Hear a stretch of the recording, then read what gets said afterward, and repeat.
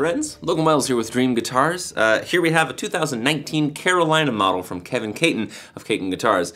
This is one of his larger body sizes, and as a result, it's got a little more headroom in it. You can really lean into this guitar, and frankly, it's actually pretty sensitive too, so it's currently set up in DADGAD, and it handles that very well.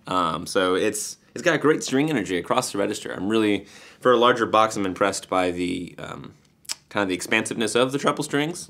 Sometimes bigger boxes, they kind of sound extra tight, but there's a little extra chunkiness, good chunkiness, in the treble strings on this guitar.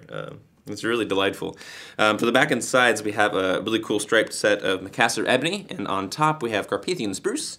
And then Kevin has further dressed this thing up with some geometric appointments at the rosette, the end graft, and also, of course, at the head plate. So some pretty cool stuff going on.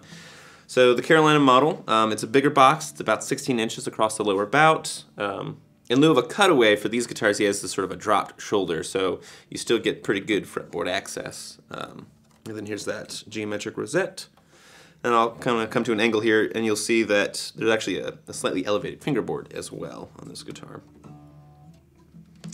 Coming around to the back, here's that really straight grained set of Macassar Ebony. It's always nice stuff. And then we have another little peek at the geometric appointments here at the heel cap. Multiple laminations to the neck makes this a very stable neck. This is an instrument that's going to hold on to its setup very well over time, which I'm always happy to see. And then coming around to the front, once more we have that geometric aesthetic, and we have Goto 510 tuners with the Cosmo black chrome finish. It's my favorite. Anyway, so if you want to learn more about this 2019 Caton Carolina with Macassar Ebony and Carpathian Spruce, give us a shout. We'd love to chat. Cheers.